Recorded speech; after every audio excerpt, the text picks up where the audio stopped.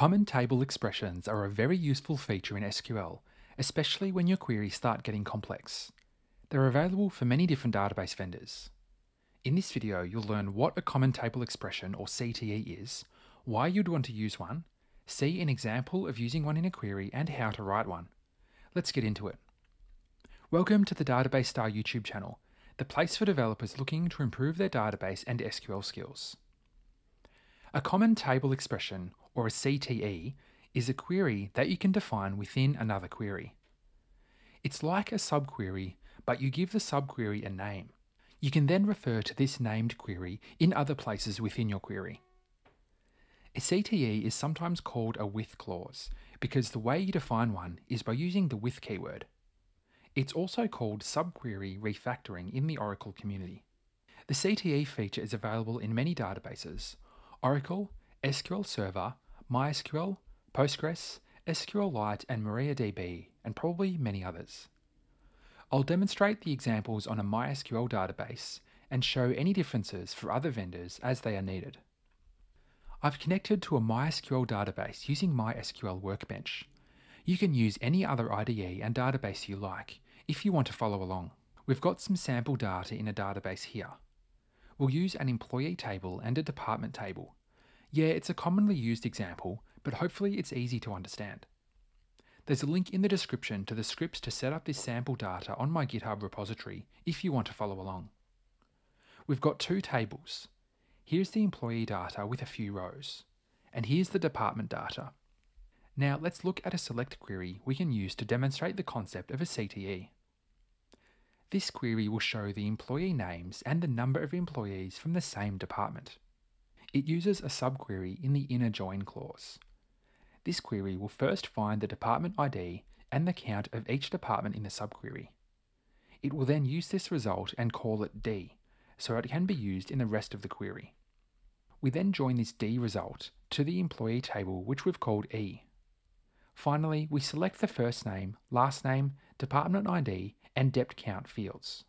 We can run this query and see the results here. We've got a few employee names, the department ID, and the number of employees in the department. Let's update this query by adding a common table expression. A common table expression will allow us to give a name to the subquery that we have used. The main reason to do that in this example, other than to demonstrate the concept, is to make the query more readable. I'll cover the benefits in more detail after we see the query. To update our query to use a CTE, first we add the with keyword to the very start of the query, before the select keyword. We then provide a name for this subquery. This is the name that is used in the main query, and it helps to make it something that can be understood. Our subquery shows the department ID and count, so we can call this department_count. It's descriptive and doesn't cause confusion, which is why I didn't call it depth count, as we have a column with that name already. After the name, we put the as keyword. Then we open brackets and add a closing bracket. Within these brackets is where we add our query. Move the subquery from the main query into these brackets so it looks like this.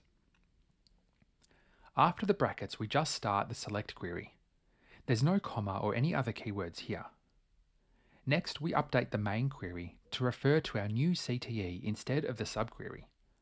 We remove everything for the subquery, so from the opening bracket to the closing bracket. Add in the name of the CTE here, which is department_count. We'll leave the table alias of D because we've used that in other places in the query.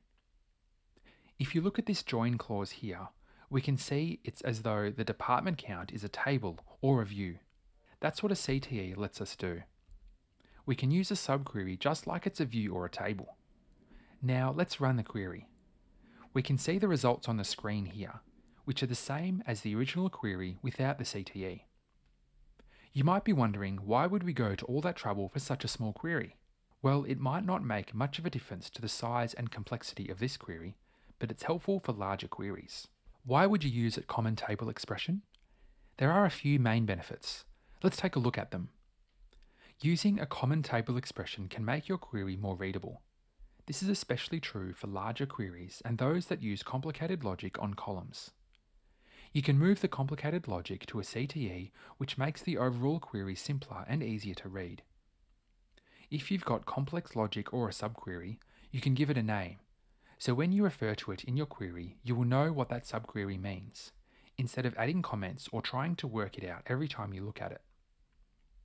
Also, if you have two parts of a query that use the same data or subquery, you can move it to a CTE and refer to the CTE in both places.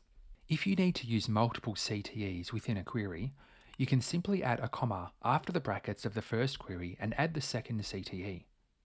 Here's what it could look like. We have the first query in the with clause, and after the brackets we have a comma. We then add the name of the second query and continue with the as keyword and the details of the query. We don't need to add the with keyword again. Another benefit of using a common table expression is that you can use it just like a view in SQL. It has a name and columns. You can join to it and filter from it, which is helpful if you don't want to create a new view object or don't have the permission. You can also use common table expressions to write recursive queries or hierarchical queries. This is a type of query that refers to previous rows of the same query, such as finding the parent category name of a category, or a manager name for an employer. I'll create a whole video on hierarchical queries as it can get complex and different databases handle it differently. If you're watching this video and thinking, hey, this sounds like a temp table, then you're right. It's very similar to a temp table. A temp table, in case you didn't know, is a type of object in the database that you can create and it's automatically dropped when you no longer need it. It's great for simplifying your queries and improving a multi-step process. However, there are some differences between a common table expression and a temp table. A CTE cannot have indexes or constraints, but a temp table can have both indexes and constraints. A CTE only exists when a query is run, but a temp table can exist for either the connection or for all sessions, depending on how it's set up.